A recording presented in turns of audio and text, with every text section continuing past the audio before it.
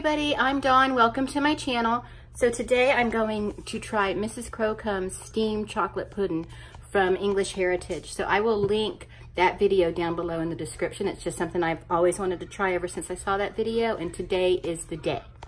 So we'll see what happens. So let me show you what you need for it. And it's not going to be anywhere near as fancy and delicate as she describes it. You need chocolate. I just got chocolate chips. I think these are semi-sweet because I didn't want to get unsweet and be wrong, but I didn't want to get sweetened and be even more wrong. So I got semi-sweet. So we'll just see what happens. And then you need a cloth, a nice clean cloth. This is cheesecloth or flour sack cloth. Then you're gonna need 3 eggs. You need some butter. I got butter right there. And you need a vessel to cook it in or to steam it in. And I couldn't find one that was big enough. And I got these little popcorn containers. And I just got 2 of them. So I'll be making 2 of them. And then you need castor sugar. I didn't find anything called castor sugar, so I just got granulated sugar. All right, so let's get started. So you need half a pint of milk also. Did I mention the breadcrumbs? You need plain breadcrumbs also, and some twine to tie your cloth around the vessel. Okay, so first you're gonna melt the chocolate and butter together. Okay, now that it's all melted, you're gonna add your breadcrumbs, plain breadcrumbs, and then your milk.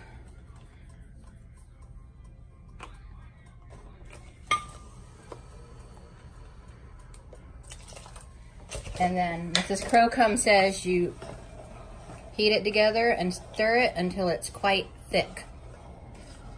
So I'm just gonna assume that's until everything's well incorporated and like kind of thick. This is my favorite way to separate them. Just make sure your hands are clean.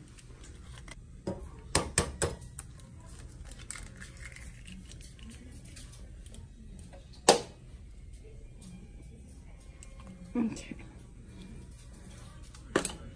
So then you take your yolks. That's 3 egg yolks. And then your sugar, which is just a little bit more. It's like 120 grams, so that's a little bit more than a half a cup. And then you whisk it while it cooks together.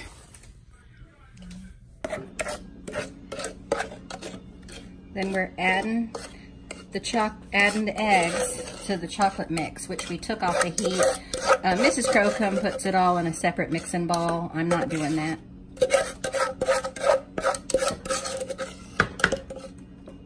And then you mix it together.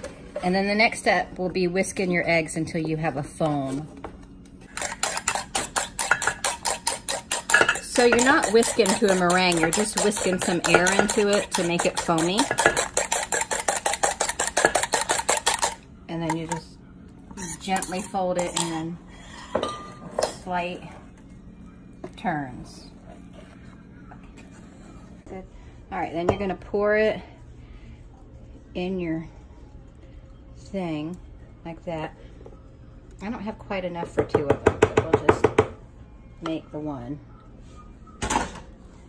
And then you have to take a piece of parchment. She used brown paper. I don't have brown paper. And put that on there. And then you take your cooking cloth.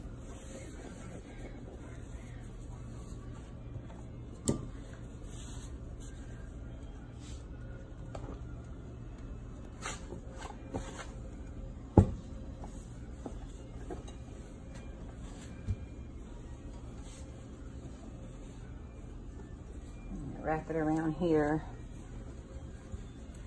And you tie it with a piece of cooking twine. Which of everything in this, cooking twine was the only thing I didn't have to buy at the store. Cooking twine was the only thing I had in the house. And you want to tie that around there really, really tight.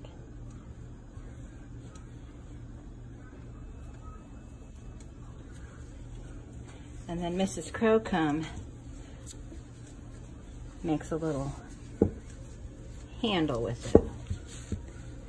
And then you want to put it in a pot of boiling water to about halfway up the side. And I think that might be a little more than I need. And then you just cover it. Okay. Okay. So this has been going for an hour. So we're ready to take it out, I think. And hopefully this worked out. So we're just gonna let that cool off. Okay. So we're gonna, I tied that tight. We're gonna cut and twine.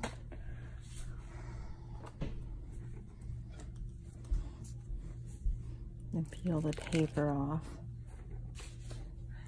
It smells really good.